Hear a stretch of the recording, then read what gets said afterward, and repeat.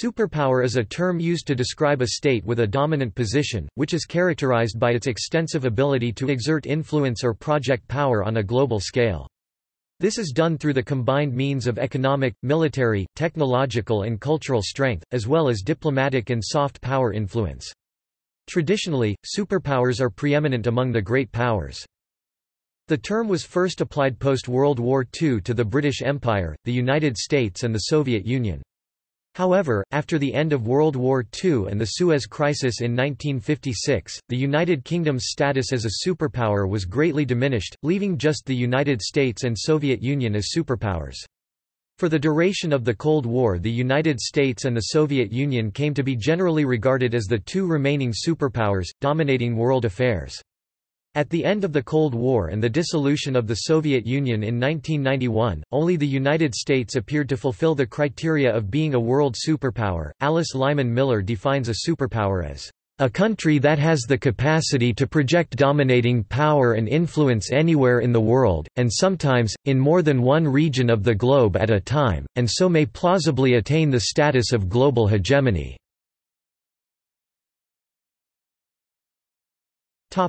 Terminology and origin. No agreed definition of what is a superpower exists, and may differ between sources. However, a fundamental characteristic that is consistent with all definitions of a superpower is a nation or state that has mastered the 7 dimensions of state power: geography, population, economy, resources, military, diplomacy, and national identity. The term was first used to describe nations with greater than great power status as early as 1944, but only gained its specific meaning with regard to the United States, the United Kingdom and its empire, and the Soviet Union after World War II.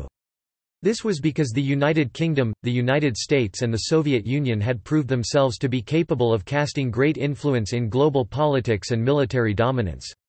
The term in its current political meaning was coined by Dutch-American geostrategist Nicholas Spijkman in a series of lectures in 1943 about the potential shape of a new post-war world order. This formed the foundation for the book The Geography of the Peace, which referred primarily to the unmatched maritime global supremacy of the British Empire and United States as essential for peace and prosperity in the world. A year later, in 1944, William T. R. Fox, an American foreign policy professor, elaborated on the concept in the book The Superpowers, the United States, Britain and the Soviet Union—their responsibility for peace, which spoke of the global reach of a super-empowered nation. Fox used the word superpower to identify a new category of power able to occupy the highest status in a world in which, as the war then raging demonstrated, states could challenge and fight each other on a global scale. According to him, there were at that moment 3 states that were superpowers: the United Kingdom, the United States, and the Soviet Union. The British Empire was the most extensive empire in world history and considered the foremost great power, holding sway over 25% of the world's population and controlling about 25% of the Earth's total land area, while the United States and the Soviet Union grew in power before and during World War II. According to Lyman Miller, the basic components of superpower stature may be measured along 4 axes of power: military, economic, political, and cultural, or what political scientist Joseph Nye has termed soft power. In the opinion of Kim Richard Nossel of Queen's University in Canada, generally this term was used to signify a political community that occupied a continental-sized landmass, had a sizable population relative at least to other major powers, a superordinate economic capacity, including ample indigenous supplies of food and natural resources, enjoyed a high degree of non-dependence on international intercourse, and, most importantly, had a well-developed nuclear capacity, eventually normally defined as second strike capability. In the opinion of Professor Paul Dukes, a superpower must be able to conduct a global strategy including the possibility of destroying the world, to command vast economic potential and influence, and to present a universal ideology. Although, many modifications may be made to this basic definition. According to Professor June Teufel-Dreyer, a superpower must be able to project its power, soft and hard, globally. In his book, Superpower, 3 Choices for America's Role in the World, Dr. Ian Bremmer, president of the Eurasia Group, argues that a superpower is "A country that can exert enough military, political, and economic power to persuade nations in every region of the world to take important actions they would not otherwise take."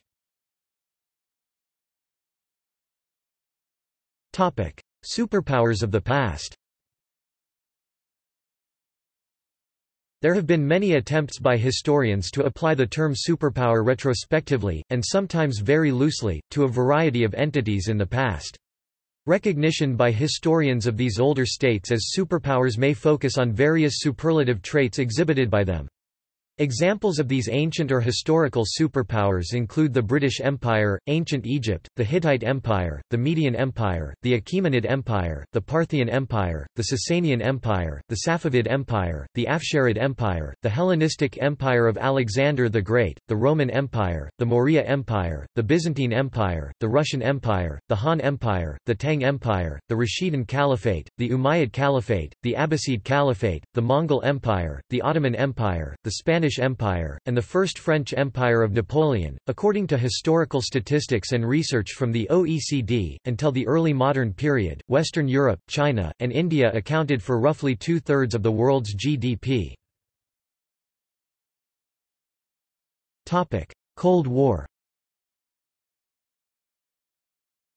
The 1956 Suez Crisis suggested that Britain, financially weakened by two world wars, could not then pursue its foreign policy objectives on an equal footing with the new superpowers without sacrificing convertibility of its reserve currency as a central goal of policy. As the majority of World War II had been fought far from its national boundaries, the United States had not suffered the industrial destruction nor massive civilian casualties that marked the wartime situation of the countries in Europe or Asia. The war had reinforced the position of the United States as the world's largest long-term creditor nation and its principal supplier of goods. Moreover, it had built up a strong industrial and technological infrastructure that had greatly advanced its military strength into a primary position on the global stage. Despite attempts to create multinational coalitions or legislative bodies such as the United Nations, it became increasingly clear that the superpowers had very different visions about what the post-war world ought to look like, and after the withdrawal of British aid to Greece in 1947, the United States took the lead in containing Soviet expansion in the Cold War. The two countries opposed each other ideologically, politically, militarily, and economically. The Soviet Union promoted the ideology of communism, planned economy and a one-party state, whilst the United States promoted the ideologies of liberal democracy and the free market. This was reflected in the Warsaw Pact and NATO military alliances, respectively, as most of Europe became aligned with either the United States or the Soviet Union. These alliances implied that these two nations were part of an emerging bipolar world, in contrast with a previously multipolar world. The idea that the Cold War period revolved around only two blocs, or even only two nations, has been challenged by some scholars in the post-Cold War era, who have noted that the bipolar world only exists if one ignores all of the various movements and conflicts that occurred without influence from either of the two superpowers. Additionally, much of the conflict between the superpowers was fought in proxy wars, which more often than not involved issues more complex than the standard Cold War oppositions. After the Soviet Union disintegrated in the early 1990s, the term hyperpower began to be applied to the United States, as the sole remaining superpower of the Cold War era. This term, popularized by French Foreign Minister Hubert Védrine in the late 1990s, is controversial and the validity of classifying the United States in this way is disputed.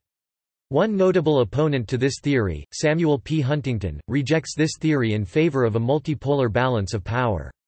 Other international relations theorists, such as Henry Kissinger, theorize that because the threat of the Soviet Union no longer exists to formerly American-dominated regions such as Western Europe and Japan, American influence is only declining since the end of the Cold War, because such regions no longer need protection or have necessarily similar foreign policies as the United States. The Soviet Union and the United States fulfilled the superpower criteria in the following ways.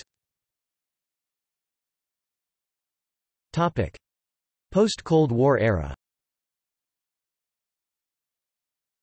After the dissolution of the Soviet Union in 1991, which ended the Cold War, the post-Cold War world has in the past been considered by some to be a unipolar world, with the United States as the world's sole remaining superpower. In 1999, Samuel P. Huntington wrote, The United States, of course, is the sole state with preeminence in every domain of power, economic, military, diplomatic, ideological, technological, and cultural, with the reach and capabilities to promote its interests in virtually every part of the world." However, he rejected the claim that the world was unipolar. "There is now only one superpower. But that does not mean that the world is unipolar," describing it instead as a strange hybrid, a uni-multipolar system with one superpower and several major powers. He further wrote that, "Washington is blind to the fact that it no longer enjoys the dominance it had at the end of the Cold War. It must relearn the game of international politics as a major power, not a superpower, and make compromises." Experts argue that this older assessment of global politics is too simplified, in part because of the difficulty in classifying the European Union at its current stage of development.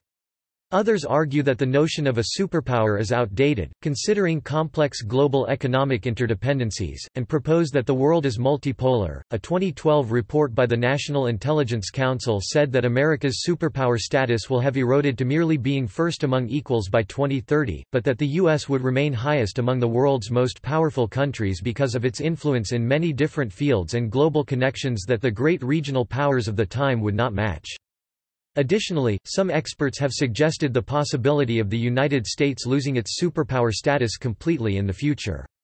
Citing speculation of the United States' relative decline in power to the rest of the world, economic hardships, a declining dollar, Cold War allies becoming less dependent on the United States and the emergence of future powers around the world, some people doubt the existence of superpowers in the post-Cold War era altogether, stating that today's complex global marketplace and the rising interdependency between the world's nations has made the concept of a superpower an idea of the past and that the world is now multipolar.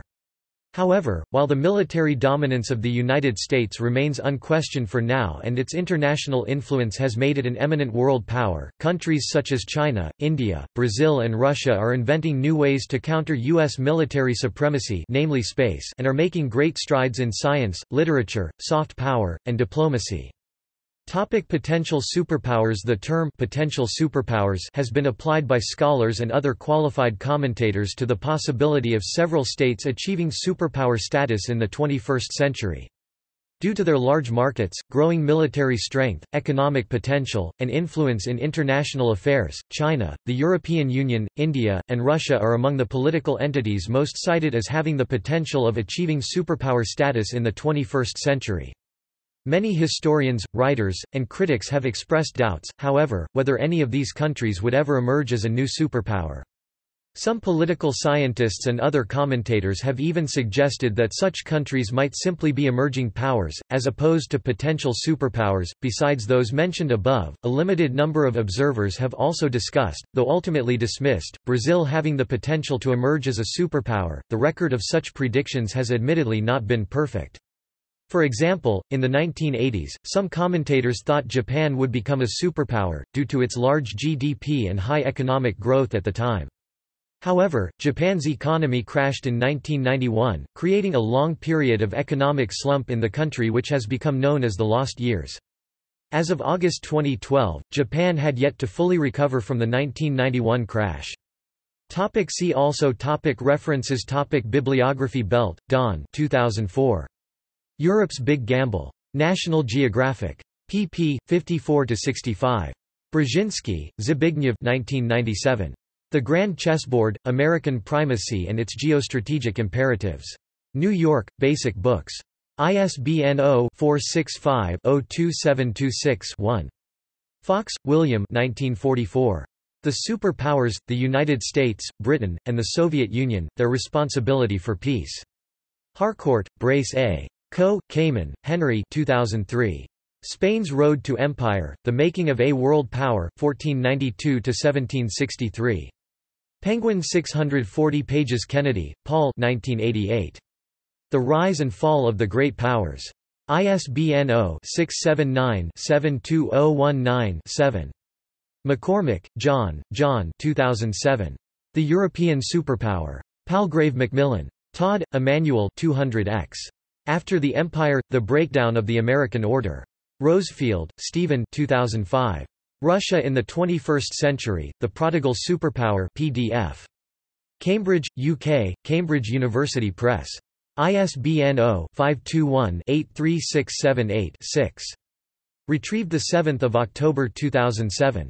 Eric Ringmar, The Recognition Game, Soviet Russia Against the West, Cooperation and Conflict, 37-2, 2002. pp. 115-36, an explanation of the relations between the superpowers in the 20th century based on the notion of recognition. Litwin Henrik, Central European Superpower, BUM Magazine, October 2016. Topic: external links to Paris, U.S. looks like a hyperpower. The International Herald Tribune. February 5, 1999. Archived from the original on October 26, 2006. Retrieved August 20, 2006. Last, Jonathan, October 21, 2005. Rule America? The Weekly Standard, News America Incorporated. Archived from the original on the 11th of March 2007. Retrieved the 15th of September 2006. Vedrine, Hubert. France in an Age of Globalization, Brookings Institution Press, 2001. ISBN 0-8157-0007-5. Word Spy, Hyper-Power. Retrieved 15 September 2006. Li, Bo, Zheng Yin Chinese 2001 5000 Years of Chinese History, Inner Mongolian Peoples Publishing Corp., ISBN 7-204-04420-7. Chapter 4. World Hegemony, 900–300 BCE.